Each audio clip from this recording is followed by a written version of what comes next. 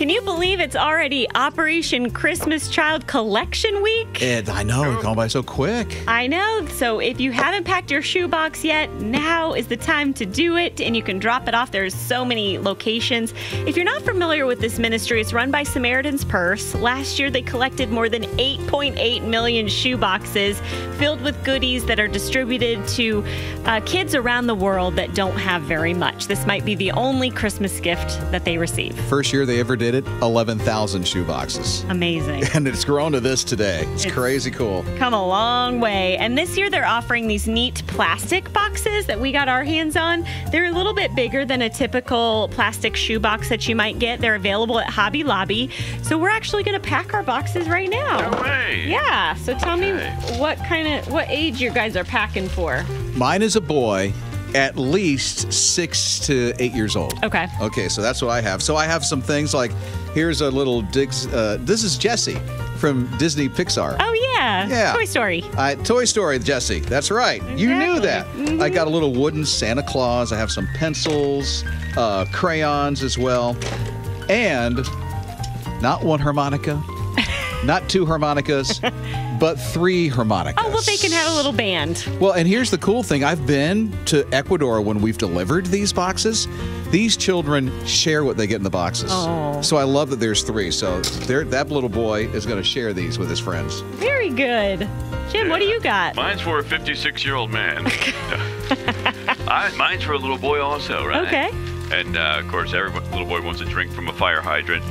That's cute. A little water bottle? That's one of the main items they say to put in there. A fire hydrant? A water bottle. Oh. Come on, Jim. And my Reusable. favorite, little stuffed animal. I'm giving it up this year. A little minion. Cute. Little one-eyed minion. Of course, everyone likes the color. Got a little color action.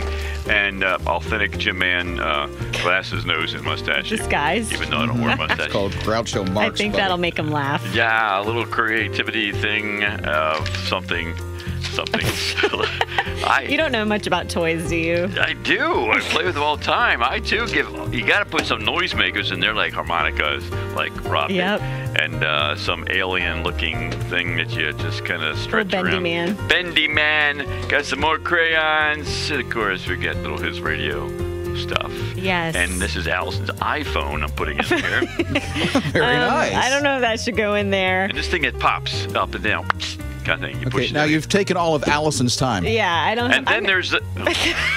I was going to do an older kit. I've never done an older kit. So I got like the school supplies and stuff like that, the fidget spinner. I'm going to throw in his radio water bottle because those are really cool. And just some other stuff that an older child might like. But I wanted to mention that we still need to add to our boxes none of us had, like combs, hairbrushes, toothbrushes, washcloth, bar soap. Those are all really good things to put in there. But they say do not put candy, toothpaste, gum, war-related items, toy guns, military figures, that sort of thing. No food, chocolate, seeds.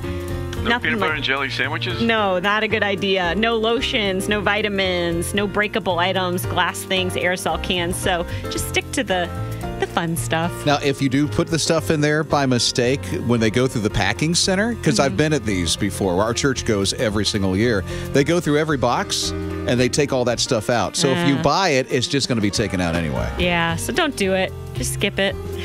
Well, good job, guys. I'm proud of you. Thank you. All right. I can't wait for these to go. And you can even follow those, too. So just go to the Samaritan's Purse website, and you'll see all of that with OCC.